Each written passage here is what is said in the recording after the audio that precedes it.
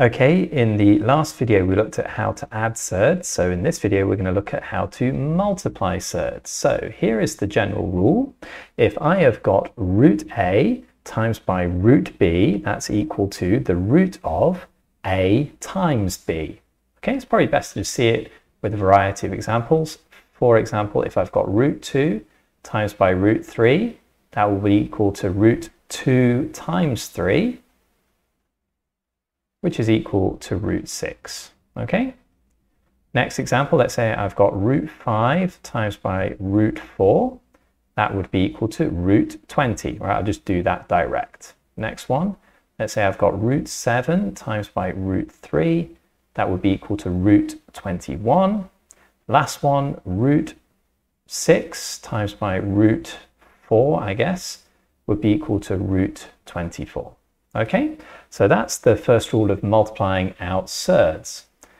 Now, what would happen if we've got, for example, 4 root 2 times by 3 root 3? Well, the best way really to do this is to multiply the numbers before the surds first. So we do 4 times by 3, which is 12. Okay, so that's that. And then multiply the surds. So we do root 2 times root 3. And that would give us root 6. Okay, so we multiply the 4 and the 3, that gives 12. We multiply the root 2 and the root 3, and that gives root 6. Okay, let's do the next one. We've got 2 root 3 times by 4 root 5. So 2 times by 4 is 8. And root 3 times root 5 is root 15.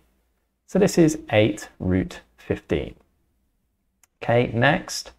6 root 5 times 3 root 2, we do 6 times by 3 is 18, and root 5 times root 2 is root 10. So it's 18 times by root 10.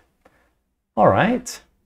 Now, probably one other thing that would be quite helpful to know is the root a times root a is just equal to a. Okay, we can probably just see this actually if we just do a couple of simple examples. For example, if we did root 3 times by root 3, that's equal to the square root of 9, and the square root of 9 is 3, right? Same thing if we did root 5 times root 5, that would be equal to root 25, which is just 5.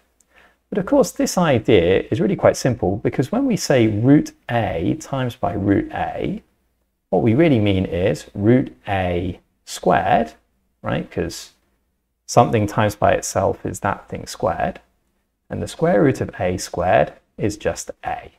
Okay, so let's try to see this applied in a few other examples. Okay, so 4 root 2 times 5 root 2. What we'll do is we'll multiply the 4 and the 5, so that gives us 20. And then we multiply the root 2 by root 2, and that will give us 2. So we end up with 20 times by 2, which is 40. Next, 3 root 2 times by root 8. Well, we can multiply the root 2 and the root 8. That will give us root 16. The 3 remains as it is. And of course, root 16 is 4. So this is 3 times by 4, which is 12.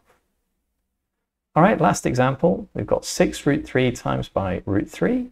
Well, that will be 6 times by 3. Right, and the reason for that is root 3 times root 3 is just 3. And 6 times by 3 is 18. Okay, guys. I hope that was helpful again. I'll see you next time.